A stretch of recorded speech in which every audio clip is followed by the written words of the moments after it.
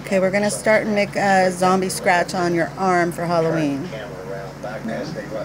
Okay, so I've colored it in with black first, and then we're going to go over it. Okay, I've gone around the edges with white glue. Okay, I've gone around the glue with toilet paper, and I'm putting one over the middle. Okay, now I've coated the toilet paper with glue, and now my victim or a subject will have to either wait for it to dry, or we're going to use the hair dryer on it.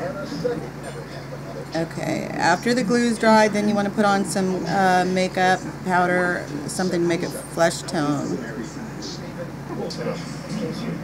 Okay, we made cuts in the toilet paper and filled it with blood, and that's what it came out like.